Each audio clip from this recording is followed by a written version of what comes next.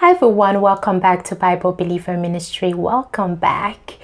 Thank you so much for your support. Thank you to everyone who's been supporting me from the beginning, watching my videos, sharing them.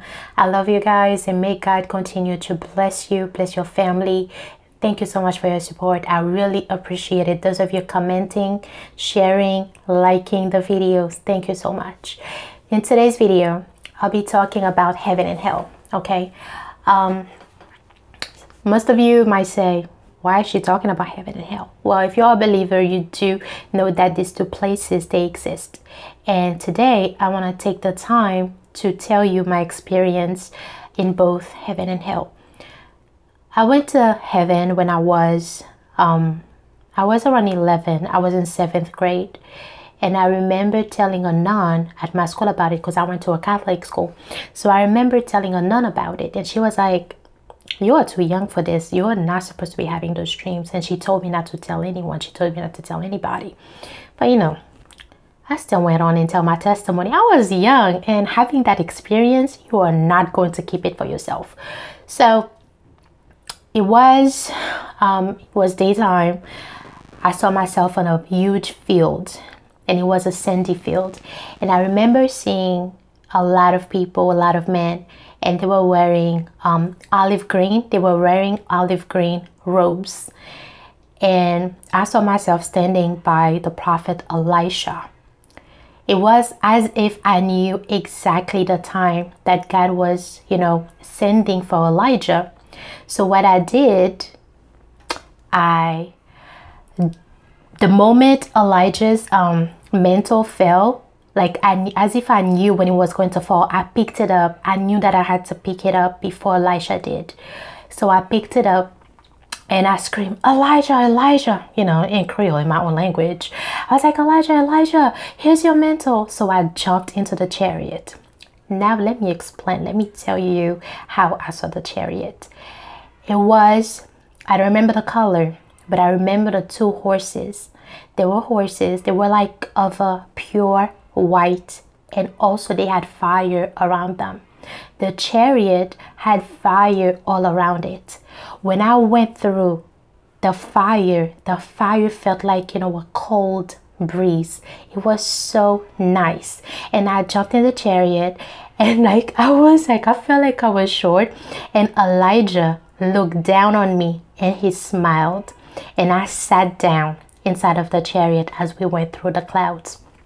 Same thing, as we were going through the clouds, I was not I still had oxygen. I was not trying to breathe hard or anything like that. And the air also felt so good.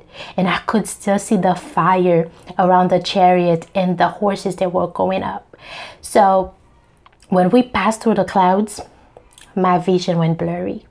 I couldn't see clearly anymore. My vision went blurry. But I remember the first day when we went to a meeting room. They had a meeting room. The meeting room was so beautiful, with a huge table in the middle. I can't actually tell you what the table was made of, but the table was so beautiful, and it was like they were making plans. It was a busy place. Okay, let me just say this. It was a busy place, and I saw both men and women up there, as well as angels. And on the outside, it was like this place that never ends, and it was like of a pure white color. Like the light, it wasn't like man-made light, it was a pure light.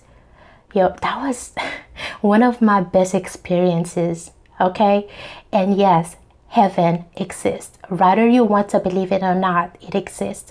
Just because you sit inside of your house and don't want to get outside into the sun does not mean that the sun stopped to exist. Okay, so if you are a believer, you know that heaven is real.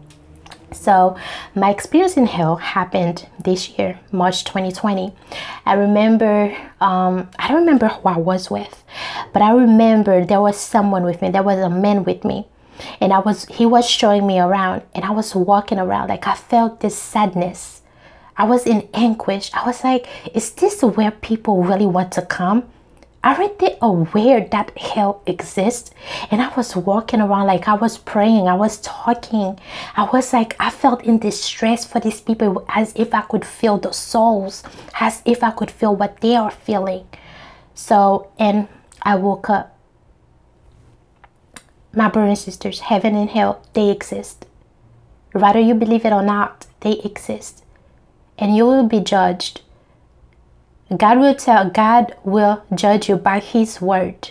God will judge you by his word. You have to walk in righteousness. It doesn't mean that you are not going to sin, but it means that you will try your best to avoid sinning. You will try your best and repent from your sins.